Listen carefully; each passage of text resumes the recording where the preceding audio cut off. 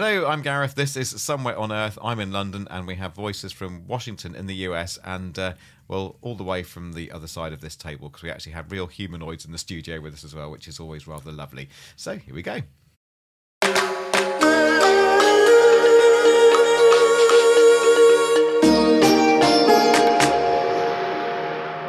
And with us for a bit of expertise. I don't know why I said that so hesitantly. I think I was just in awe of you, Peter Guest, coming along here to be my friend today. How are things? I think I'm sort of doubly offended at, first of all, being referred to as a humanoid and then by that. But otherwise, pretty good. How are you? All right, good. I've started being annoying right from the beginning. Yeah, I'm all right. It's a bit of a weird one, though. I turned up for a meeting today, Peter, a week early. Have you ever done that?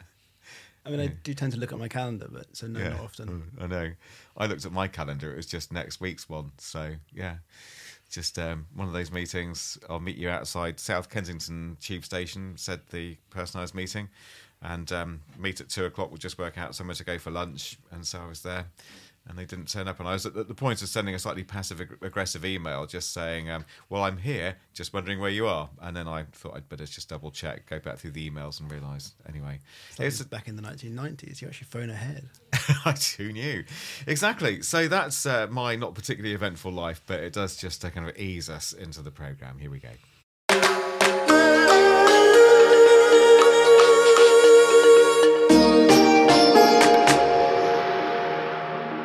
And coming up today, we're talking about tuberculosis and neurodegenerative diseases today. And yeah, look, I know, we're not a health podcast, but there are some fascinating tech angles behind these disorders. In TB, for instance, can machine learning help doctors screen for the disease just from the way that people cough? Well, the answer is yes, otherwise we wouldn't be doing the story. And also, could simply changing your banking app help to fund research into neurodegenerative disease? Well, what do you think? It's all right here on the Somewhere on Earth podcast.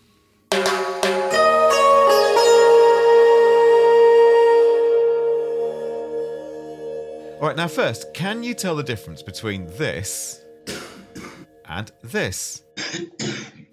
Yes, well, of course, they're both recordings of people coughing, and they sound pretty similar, but they're actually different. And it turns out they're different in a pretty important way. One of these people has TB, and the other doesn't. Now, not even the most experienced doctors can tell the difference just by listening, but a machine learning algorithm can, and with decent accuracy, we're told, the work could lead to AI screening for TB based on sound. Those coughs were recorded at the Kenya Medical Research Institute, or KEMRI, in Nairobi. And the recordings have formed a big data set for this research, and conducting the study was Manuja Sharma. She was at the University of Washington in the USA when she did this research. One of the theory is that bacteria that causes TB attacks the lungs tissue, and damage of those tissues causes change in how the cough sound is produced. So because there's a change in the source, that can show up as a change in the frequency domain. Now, when we are listening to coughs, we are just listening to the sound. We are not able to identify that, oh, this is a low frequency sound, or we can't specifically identify the frequency, like our ears are not adapted to that. So it's very difficult for a clinician to listen to a cough and say, oh, this is a TB cough, or this is a COVID-19 cough. Right. And so just to be clear then, so by frequency domain, you just mean the tonal range of the cough, a bit like a violin has a different frequency domain from a cello. Yes, but it's a combination of different frequencies that's in the sound. Right, okay. So, yeah, it's the composition of the sounds in terms of the frequencies. Okay. And so this is where things have become rather tricky clinically then for a doctor to be able to discern just with their ears differences in frequency domain, the tonal qualities, as it were, between coughs. So what got you thinking about machine learning possibly? So it was the size of the data. So what we did was we captured coughs, and the cough was converted into frequency domain. And what we got, like a 2D representation, which is very similar to an image representation. And there's been so much done in the image classification field. And so we wanted to use some of the advances that's been done in that field and try to use that and see if we can see the difference between the different coughs. That's really interesting. Okay, and so just to help the listeners and me unpack this, then, because it didn't seem as if you or machine learning or doctors were getting very far with the so-called frequency domain, you were thinking, well, why don't we just change the way that this cough is represented? So we record it on different kinds of microphone. We change the way that it's represented, as it were, in the same way that you might say you can record a sound and convert it into a waveform that you can see on a screen. I know it's not quite what you were doing, but that's the kind of shift that you were doing then in order to maybe have another little crack at analysing this, was it? Yeah, so this is exactly what we are doing with the machine learning. Rather than a human going through all the coughs that's been recorded and seeing the difference between a TB and a non-TB and manually going through it, let a model do that. Let the model see if there is some minuscule difference between that representation of a cough that's from a TB subject compared to a non-TB subject. And the reason being that we did not know where the difference is. The hypothesis is that the sound changes, but we didn't know where it changes. And so it is a vast data set to go and manually look or use traditional tools to see if there is a difference. And so just to clarify, when you talk about a large data set, then what is this data set? So we collected the cough data set at Kenya Medical Research Institute, where patients who had tuberculosis, as well as patients who were coughing due to some other respiratory health issues, were asked to sit in a room for 2 hours, and their entire audio was recorded where they were naturally coughing. And we used different microphones to do the recording, high quality microphones that's used for podcast recordings, or smartphone microphones, as well as conference microphones that's used for video calling or meetings. So we collected around 33,000 coughs, and all of that was manually labeled and cleaned, and ensuring that we have clean coughs with minimum background noise, both from the TB subjects as well as the control group that we had recorded. And all of that data set has been actually made public for researchers to go and try their hand and to see if they can come up with better algorithms to help solve this issue. But presumably you needed training data based on people who didn't have TB, was it? So how did you do the control group versus the experimental group? So we collected data from both TB subjects and non-TB subjects. And non-TB subjects were subjects who were coughing naturally, but because of flu or asthma or any other respiratory health issues. And so that gave us a data set with 2 classes, essentially, right? One is TB and the other is non-TB. The entire data set was used partially for training and validation and testing. And so what did you find? We found sensitivity of 70%, which shows that there is a promise of a signal there. Then the other finding we saw that the coughs that were collected using smartphones performed the best compared to other microphones, which was very interesting and also enables us to develop the low-cost cough recording, cough screening tool that we want to. So we think it has a big potential to be a screening tool. Diagnostic tool seems a little far away right now, but definitely a screening tool that can help triage patients in the peripheral clinic to understand, whether they need the next set of tests to be done to determine, to diagnose TB or not. Also, we think not just the individual level screening, it can also help in identifying clusters of TB infection, TB patients in an area. For example, if the app is on everyone's phone in an area and we find that cough signatures coming from this area look like TB, then that can help identify the hotspots, TB hotspots. That's Manuja Sharma. So, Pete Guest, definitely a sort of good news story coming out from AI there, and that audio analysis, and smartphone microphones came out of it very well too. But fascinating interview. What did you make of it? Yeah, no, it doesn't feel like it was very long ago that we were talking at quite a lot of length about the dangers of AI, but this seems like it's the flip side, right? This is the socially beneficial use case that we've been waiting for. I mean, not just the accuracy, which is, if proven, gives doctors everywhere new tools to diagnose or at least to screen, as Dr. Sharma said. Something which previously you'd need a big investment in machinery and equipment and training. But I think what's more interesting for me is the ability to roll out those tools to people who otherwise wouldn't get access to diagnosis. We mentioned smartphones. Now, the potential to use a ubiquitous device like a mobile phone to record sounds and to reach people who wouldn't be able to access healthcare, wouldn't be able to access doctors.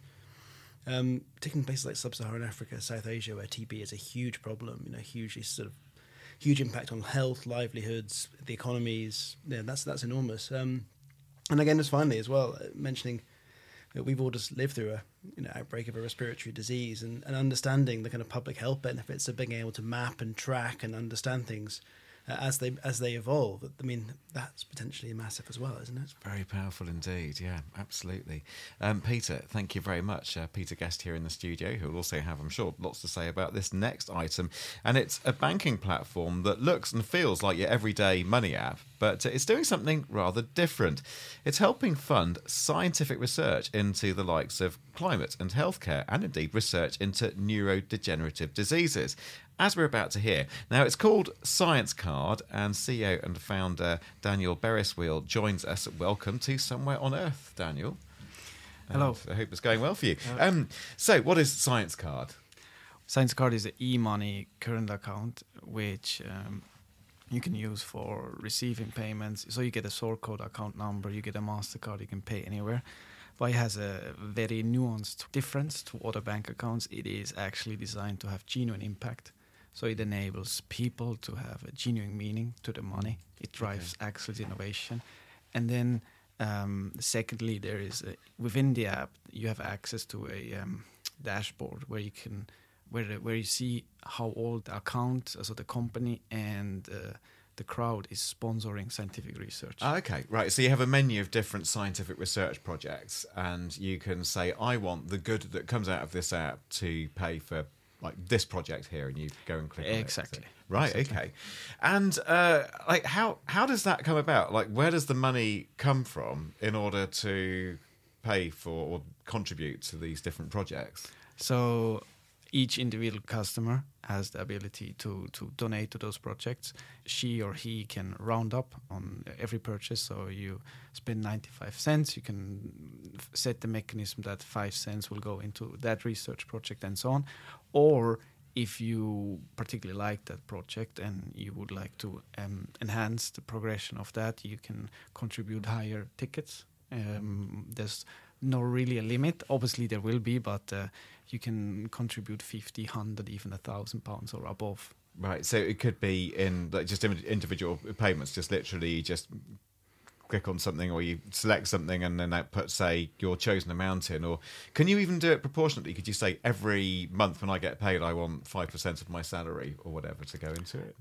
It's not an option to a percentage of your salary, but it's an option to set up a reoccurring monthly payment. Sure, okay. So people can work out for themselves what they want to do. So what kind of research projects are involved? So we support 3 areas at the moment. It's climate change research and healthcare research and quantum computing research. The first 2 that are on the platform are in healthcare. The first one is a project looking for a cure for cervical cancer. Discovering the potential of fig latex, a fruit from the Middle East.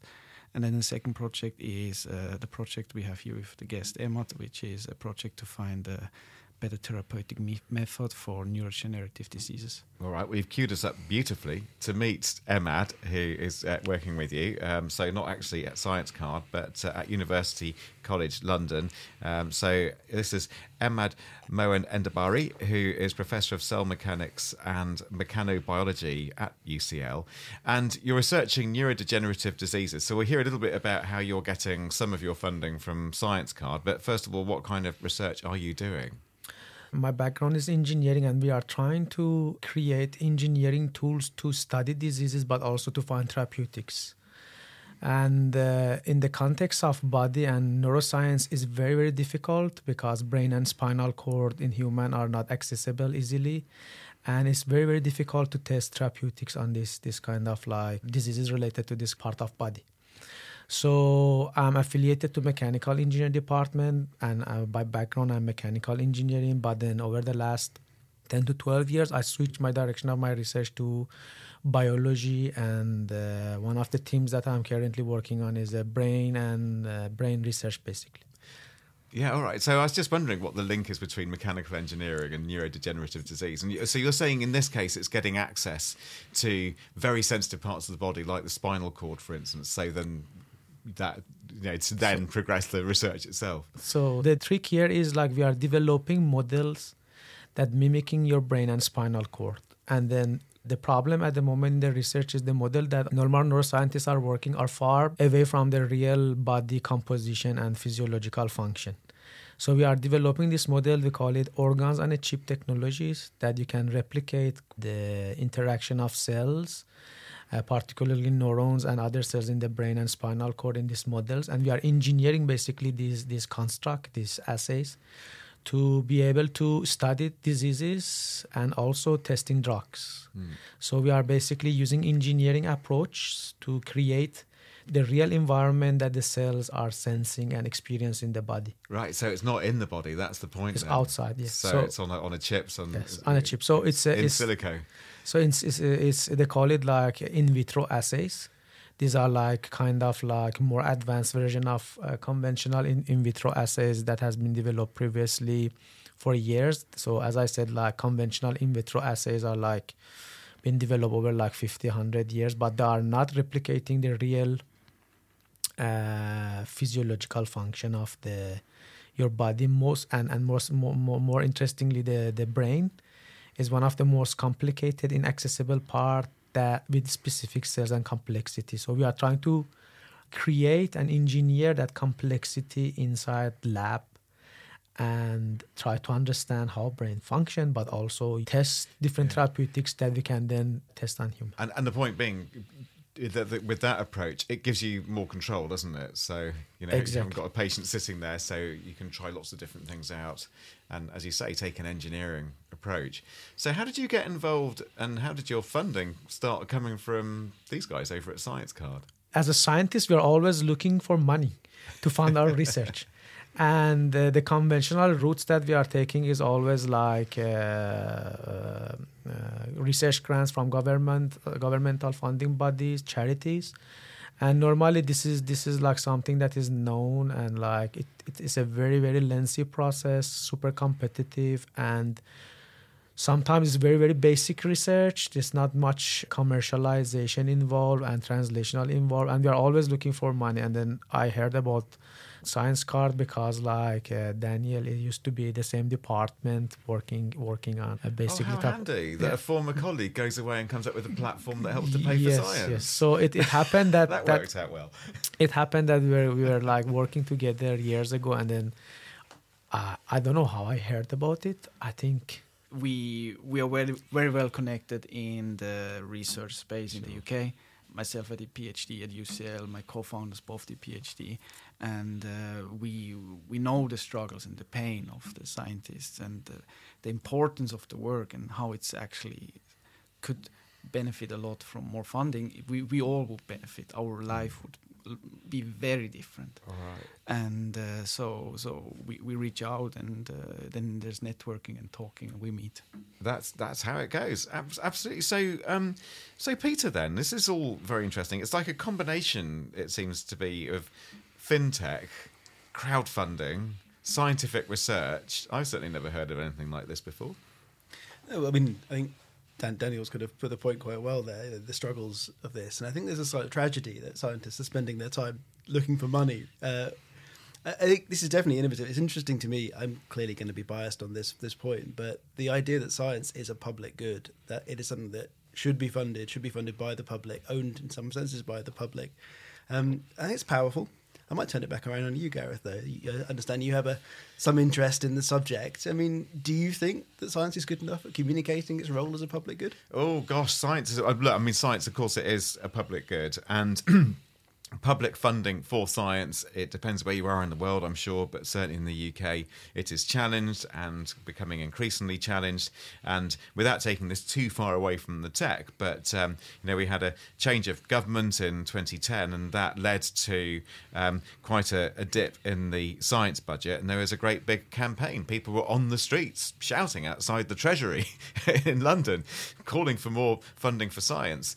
So one might even say, Daniel, I'll let you come back in on this in a second, isn't it a shame that we even need you to be here, that there aren't funding streams from elsewhere, maybe more centrally? So I'd have that. But also to you, Emad, in my university where I work, I managed to get a little bit of money to help some students with a scholarship.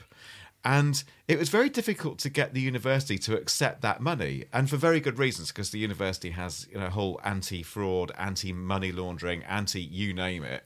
And the number of bars that need to be crossed in order for an organisation to be able to give the university money is quite a thing. So the question to you then, how were you able to convince your research institution that it was okay to take this? Not at all.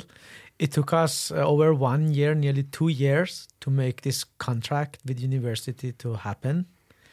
And as you rightly mentioned, fraud and lots of other issues, including IP, the background of company. So usually, like research institutions like UCL, of course, they are so super sensitive. The money is where it's coming from, and there were lots of checks. But also, because this was a new scheme, nobody was familiar what kind of contract it should be.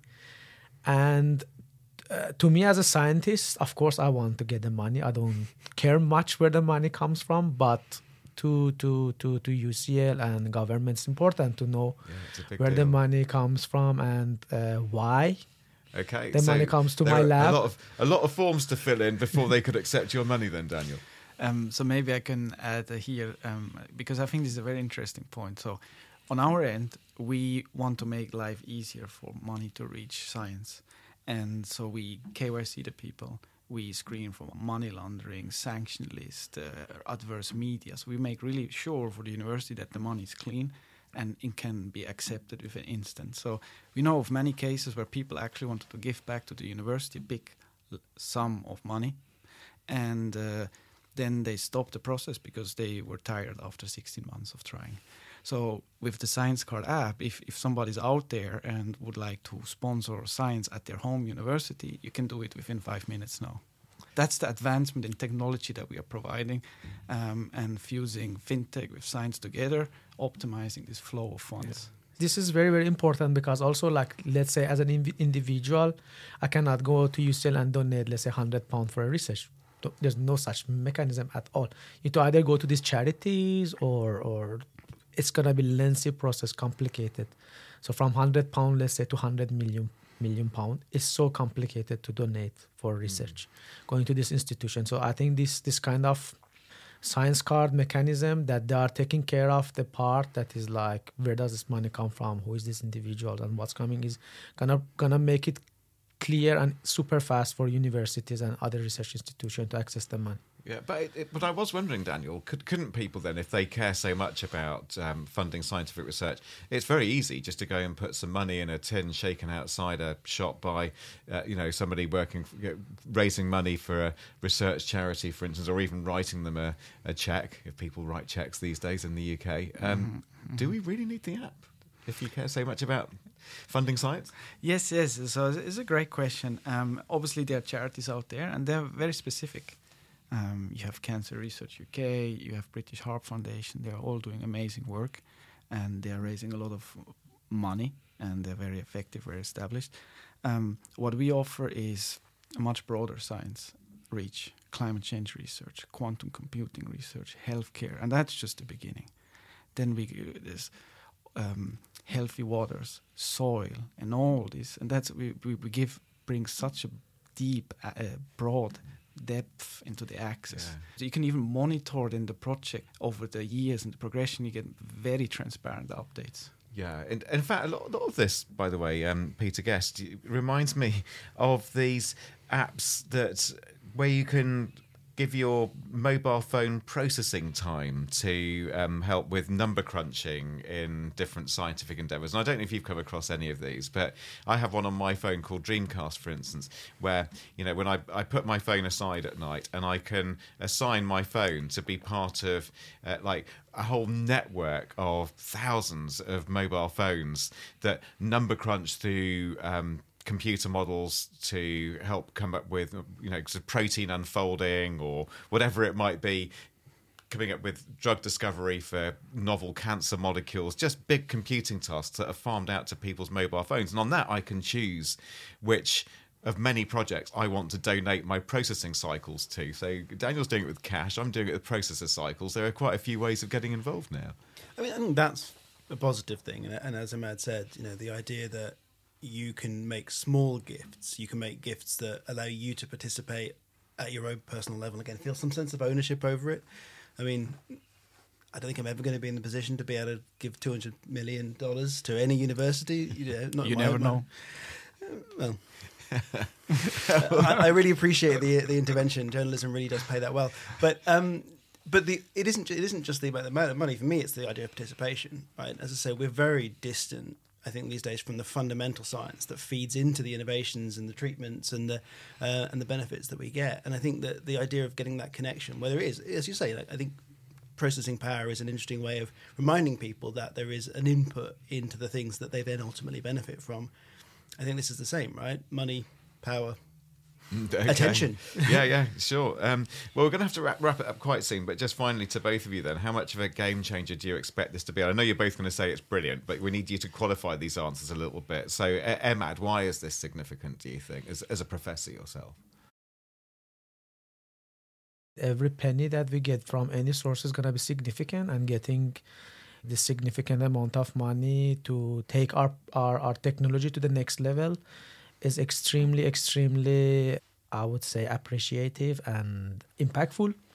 Again, as I said, it's very, very important to understand the current funding system is extremely bureaucratic, extremely competitive.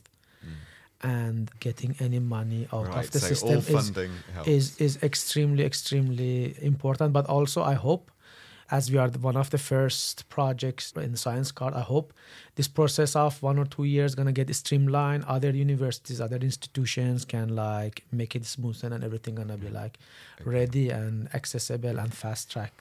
Right. Finally and briefly, a few words from you, Daniel. It's about bringing change to how we live and how we actually can progress better as a society. And the way we saw it, that science is an essential part of our progression. It's so important. Finance is huge, it's very important, it's extremely powerful, most powerful thing.